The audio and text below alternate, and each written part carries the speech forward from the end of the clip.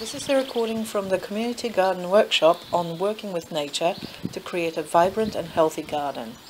It was delivered by Gabrielle Flinn, a Conservation Officer for Buglife. Here's part 1, The Roots, where she talked about ground-dwelling invertebrates.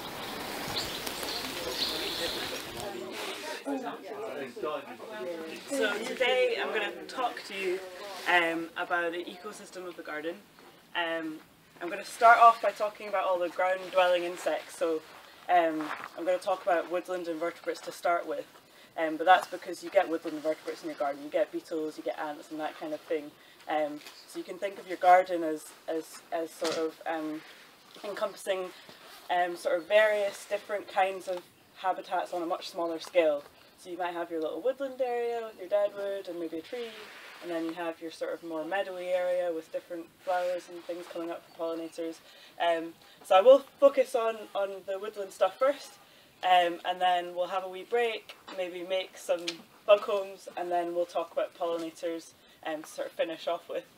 I'm going to cover definitions first, because it's always sort of best to start with that. Come on.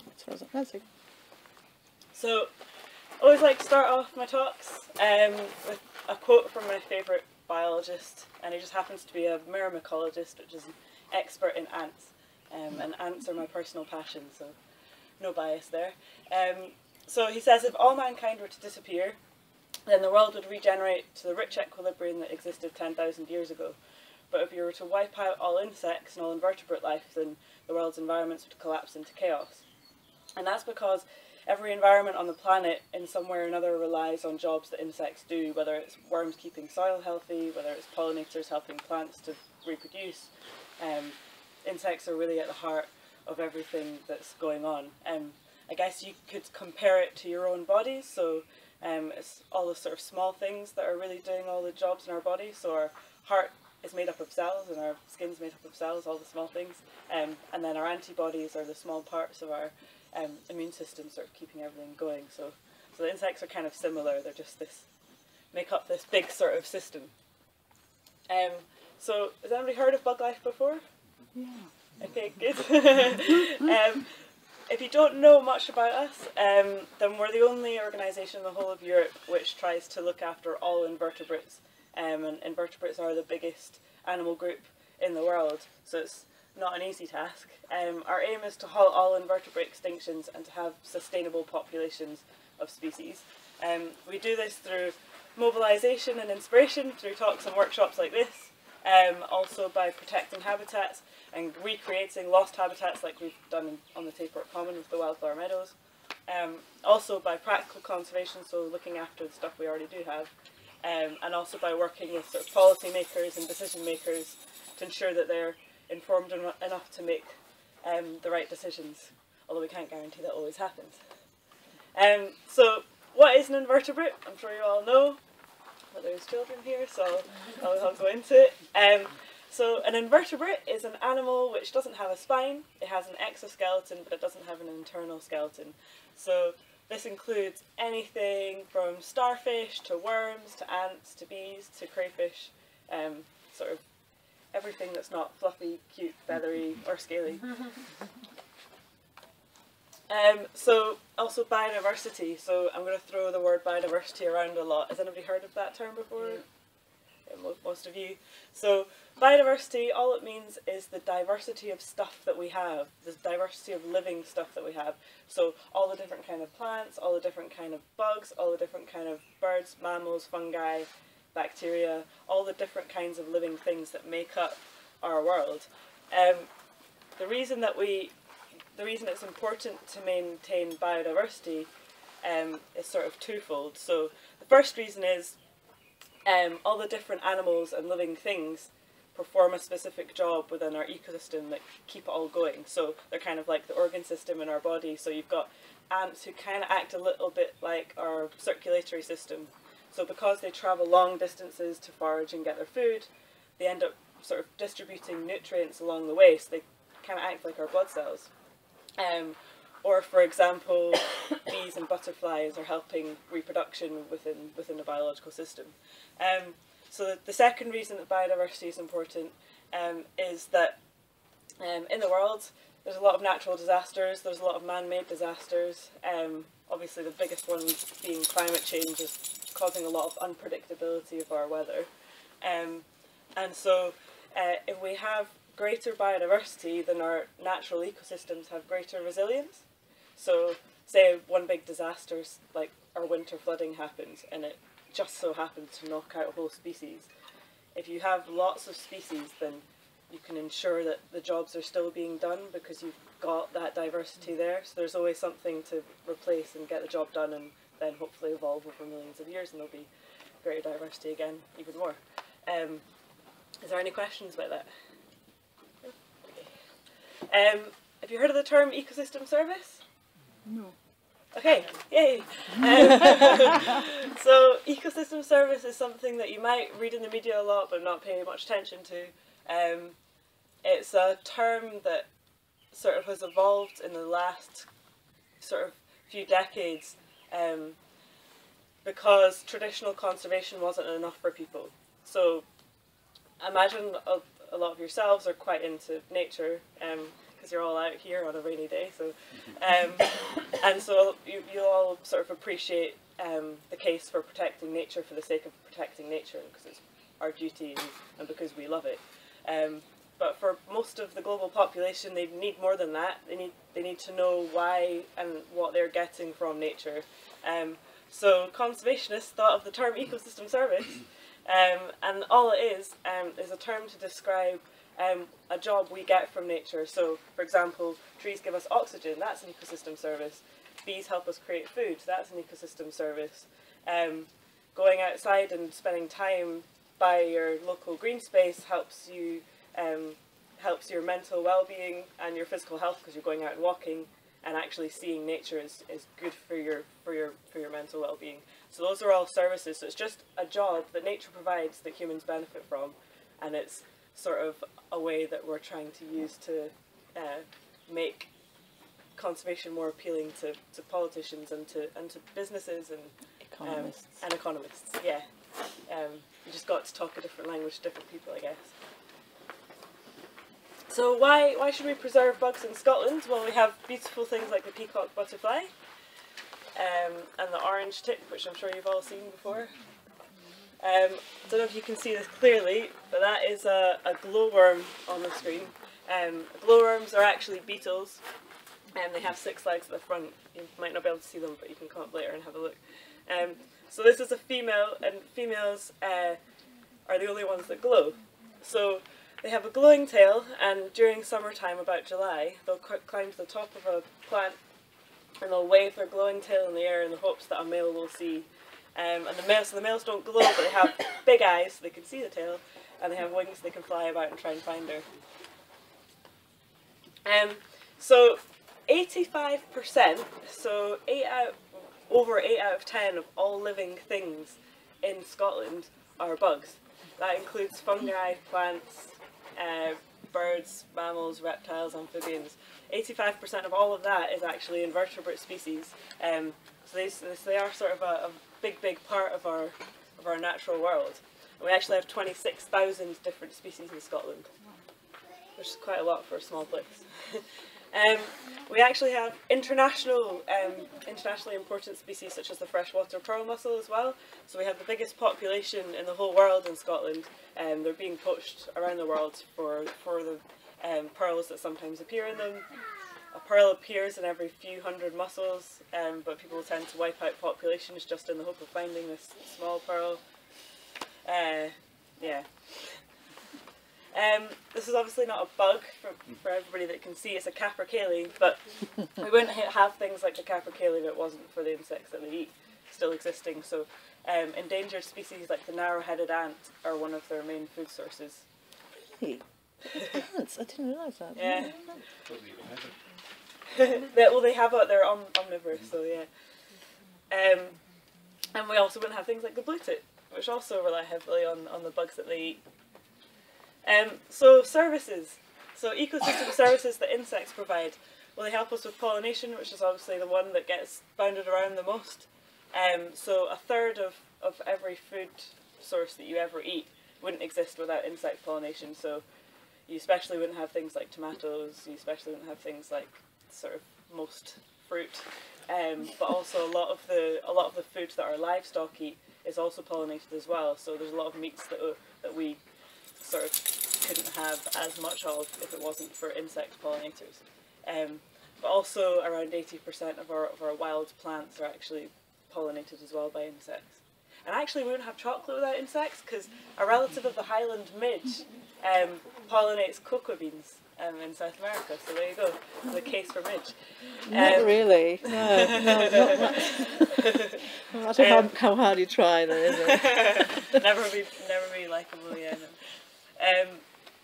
So bugs are also important for nutrient cycling and filtering down water in our soil. So if you didn't have things like worms and ants putting holes in our soil, then the water wouldn't get down to roots and nutrients wouldn't get down, and they take things about, and they're an important part of that bloodstream that I spoke about earlier.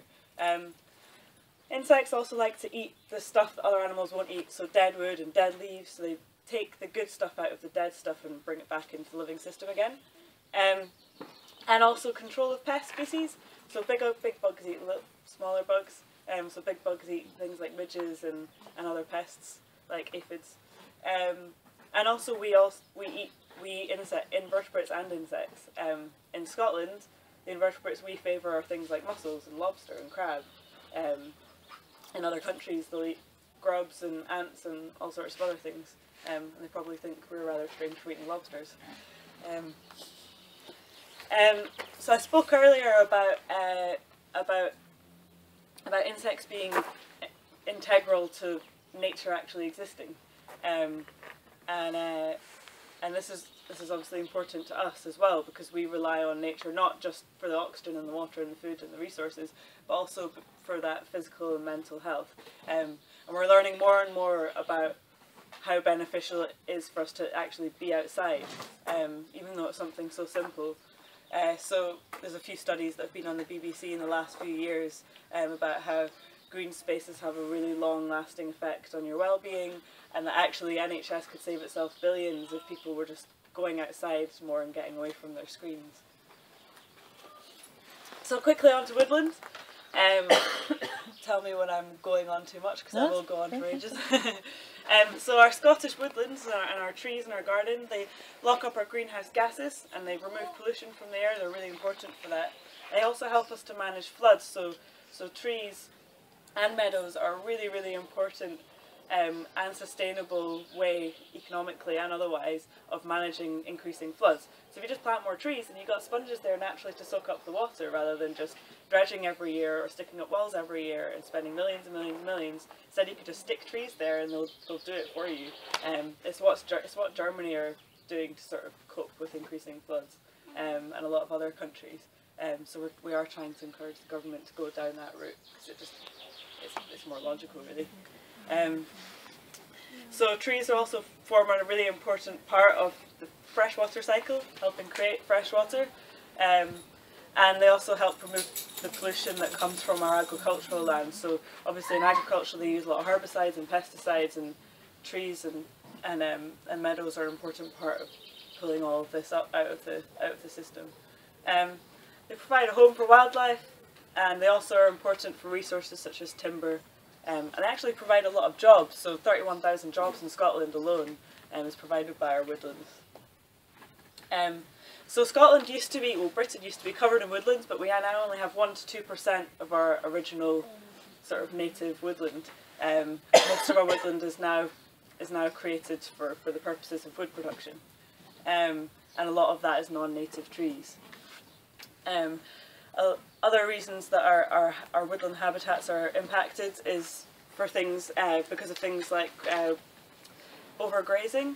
So because we have lots of deer but they have no predators, I'm sure you've heard this before, the deer eat the shoots of the trees, and unfortunately that causes new forests it stops them from regrowing. Sorry, stumbling over my words. So if we don't protect our ancient woodlands, then we'll lose a lot of these services and lose a lot of our native wildlife, which would be a real shame. So what kind of things might you find, sort of more woodland invertebrates might you find in your garden? Things like the brown-lipped snail. So you can identify it purely because it's got that brown lip just there on the edge of its shell where the body is coming out.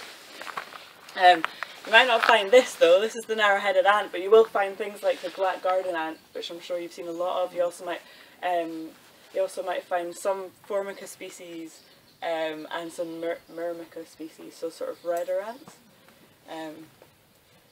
You might see things like this, pearl-bordered fritillary. So I saw that. Ooh, not bad, that one. Yeah, so this is, we have many butterflies, but this is one of my particular favourites. Oh no, I have seen that one. Yeah. Yeah? Yeah.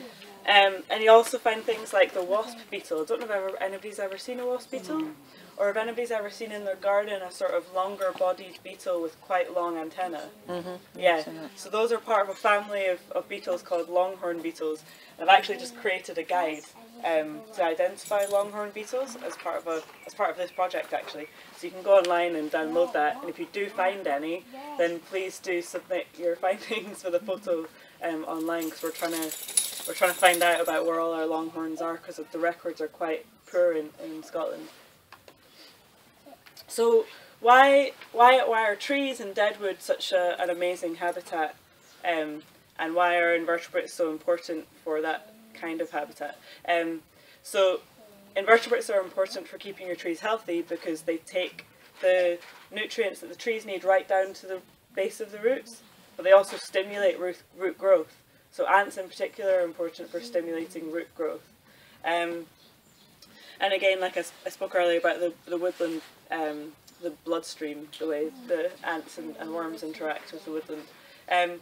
But insects will also help spread your seed, although that might not be good for gardeners because you want to know where your seed's going. But they're also important for pollination and as dinner for the other wildlife in your garden. Why are wooded areas, or sort of dead wood and dried leaf piles and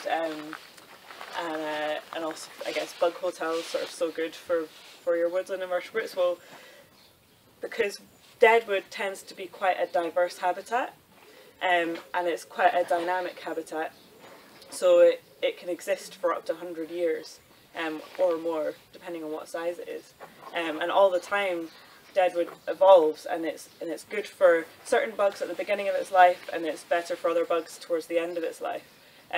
So as soon as you have a freshly new bit of deadwood, you'll get certain bugs coming to colonise it, such as timberman beetles particularly like to come along and colonise really freshly cut wood. And then you'll get things like ragging beetles, which will come later on in its life. We also have fungi, and you'll have lots of different kinds of spiders living within all the cracks, and it provides this just amazing nesting ground for a variety of things. But then you'll have things like, so over there on the wall, there's sort of dried leaves from autumn that have, instead of being chucked in the composter, they've instead been put into a bug hotel just with chicken wire. So you grab a bit of chicken wire, put all your leaves in there, and things like woodlice, centipedes, snails and earthworms will feast in there, and it'll provide a really nice home. And because of all the sort of dying leaves, and because of all the decay, it will become really warm, so it'll become a nice sort of overwintering site as well. So deadwood piles in particular are really important as a site for beetles, and if you want low numbers of aphids, and if you want low numbers of slugs and snails, then you've got to have a lot of beetles, because beetles are the tigers of the garden. So if you look at the violet ground beetle and the standard ground beetle over there, you'll notice they both have narrow heads compared to their body. So they've actually evolved that way due to one of their main food sources being snails. So they get their head into the snail shell and yank them out. So if you want ground beetles, then have a wee deadwood pile, and make sure you're constantly adding to it over the years, and you're not just, so you need lots of different ages of deadwood over time. That's interesting. So I've gone through deadwood already, but just to give you an idea of how important deadwood is, 35% of all living things in the UK rely on deadwood in one way or another, either directly or indirectly. So 2,000 British invertebrates rely on it directly. So they either nest in it, they lay their eggs in it, or they feed from it. So they'll eat the actual dying wood, they'll also eat the brown rot and white rot fungus that grows on it. So when they lay their eggs, so beetles like to lay their eggs in dead wood, and once they've laid their eggs, the eggs will hatch and the larvae take between 2 to 3 years to actually become an adult.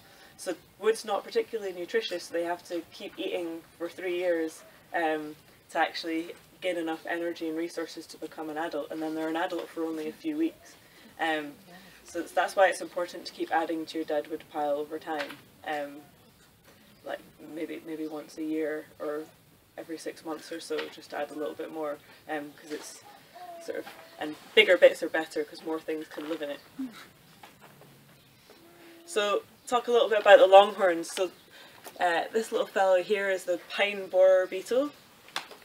You've got a musk beetle there, that's a sort of metallic green colour. You can get some really pretty ones. That's the black striped longhorn, and then the wasp beetle. So the wasp beetle not only looks like a wasp, it behaves like a wasp as well. So it twitches around and moves around a bit like a wasp because it's trying to trick its predators into thinking it can sting, but it can't. It's just a bit sneaky. So you can probably guess why the longhorns are called longhorns, because they've got those long antennae. So those long antennae are used not only for sniffing out the best bit of wood to lay their eggs and the best bit of wood to feed from, but they're also sniffing out mates. So males actually have longer antennae than the females do. So it's actually only the larvae that will eat the dead wood. The adults will eat pollen and nectar, so they actually feed directly from flowers, so they act as a pollinator as well. So you can have quite delicate relationships within your deadwood as well. So we've got this pine borer beetle here who burrows a hole into the wood, lays its eggs hatch a couple of years later, and then it leaves this nice little nesting spot for another creature, the pine mason bee. So this is a solitary bee who creates its nest using mud. And so it'll burrow into the hole, it'll lay an egg, leave it a pollen ball, and then cozy it up with a bit of mud, and then it'll lay another egg, leave it a pollen ball, and then cozy it up with a bit of mud, and so on. It'll lay the females at the back and the males at the front, and then eventually they'll hatch and they'll leave the nest. So they're not social bees like bumblebees or honeybees. I'll talk about that in the pollinator section. On to wood ants, which are my favourite creatures in Scotland. So there's not a whole lot of wood ants actually found on the Central Belt.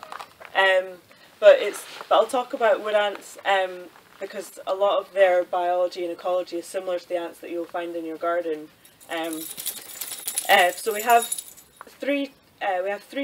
two types of wood ant in Scotland. We have the hairy wood ant and the Scottish wood ant, and then their close relative, the narrow-headed ant, which is endangered. The reason I'm talking about wood ants today actually is because I've just launched this thing here, the Nest Quest. So Nest Quest is a sort of a fun competition that anybody can get involved with. If you come across a wood ant nest, so we don't know much about Central Belt distribution in particular. We know it exists near Aberfoyle in Stirlingshire, and we know it exists in Lowland and the Trossachs, but we don't know much more about its distribution. So if you do come across a wood ant nest, and you'll see what it looks like in a second, then come find us on the website and tell us about it and take a selfie with it, or whatever you want to do. Scale might be a bit wrong. So wood ants are important because they help spread seed, they help keep pest numbers down in particular, they're really important for that, but they're also important as a food source for other animals. So this is what a wood ant nest looks like. It looks like a giant pile of pine needles, and they're very, very, very clever architects. So the way they create their nest is with pine, like I said, pine needles. So they'll actually meticulously place pine needles in order to best capture sunlight to keep their nest warm, but also to ensure that the water runs off the nest. Now, if it's still too cold, then they'll send out workers to bask in the sun and gather heat in their own bodies and take it back into the nest. If it gets too hot, then they'll create tunnels that go through the nest for air conditioning. But they're also very clean. So they harvest the resin that falls off of pine trees because it's antibacterial and antifungal, and they spread it throughout the nest to keep their colony clean. So they are very clean creatures, but then again, about the majority of them are female.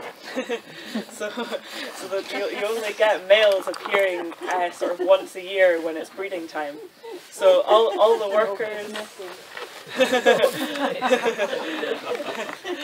workers, all the soldiers, all the foragers, all the farmers, all the nursery workers, all of them are female. And then about once a year, the queen will start to produce flying ants. Now the flying ants are male ants and they're new queens. So the flying ants, the males and the queens will leave the nest and they'll go off and they'll breed with other ants from other nests. And then the males will die and the queens will go on to make new colonies. So it's a very sort of short time that you actually do see male ants.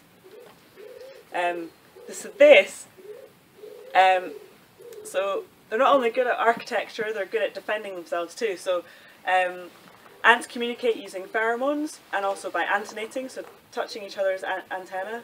And when they're scared or whether they're threatened, they'll release alarm pheromones to let each other know that there's danger. And usually, traditionally, in ants across the world, they can sting. So when they sting you, they inject you with formic acid. But wood ants actually spray acid. So you're not going to be able to see this very clearly. But this is a stick being waved over a nest. I'll do a close-up in a minute. And they're all spraying the acid into the air. Yeah, so you can sort of see it. Litmus paper. Yeah, you can use litmus paper or even bluebells, because bluebells acts like litmus paper, and you can see just how acidic it is. So some animals actually take advantage of this. So birds in particular will go and wave their wings above the nest to get the parasites out of their wings.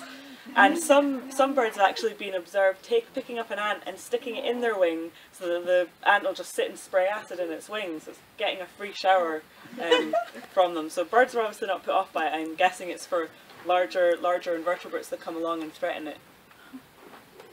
But it's more foul tasting than anything. So they're also farmers. So you'll find this with your black garden ants too. You might sometimes see them herding aphids around your plants.